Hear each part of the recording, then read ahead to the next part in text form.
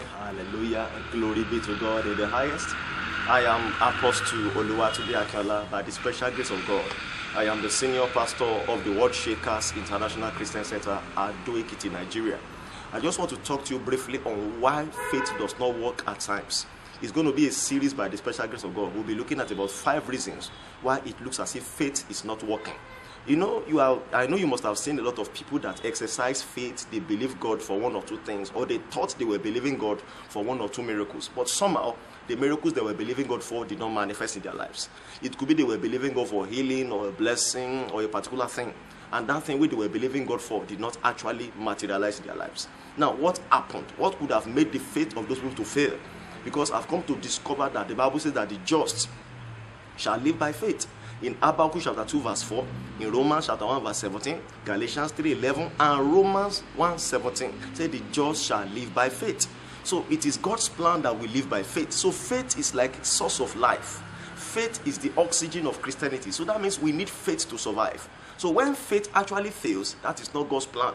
So just today, I want us to look at one reason why faith fails, or why it looks as if faith does not work. Number 1, faith fails when what you are believing God for is not in line with God's promises for your life.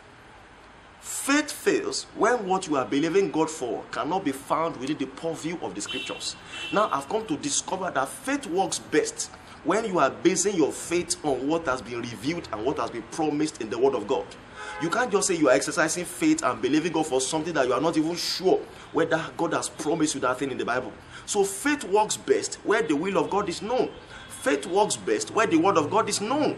So whatever you are believing God for, it's important for you to know whether God has promised you that thing in His Word. For example, now if you are believing God for healing, it's written in the Word of God that by His stripes you are healed. You will find that in Isaiah chapter 5 or thereabouts. So there are so many instances where God has promised those healing. Even in 1 Peter chapter 2 verse 24, you see there where God has promised those healing. So when you are believing God for healing, you are on the right track because there is a Word of God that promises us healing. So before you can believe God for anything, before you can exercise faith for anything, it's important for you to know whether what you are believing God for is promised in the scripture. So faith works best where the will of God is known. Faith works best where the Word of God concerning that issue has been discovered and revealed. I pray God will help us to have the better understanding in the mighty name of Jesus. So when I come your way again, we'll be looking at another reason why it looks as if faith fails. Till I come your way again, I am Apostle Tunde Akinola. I say God bless you.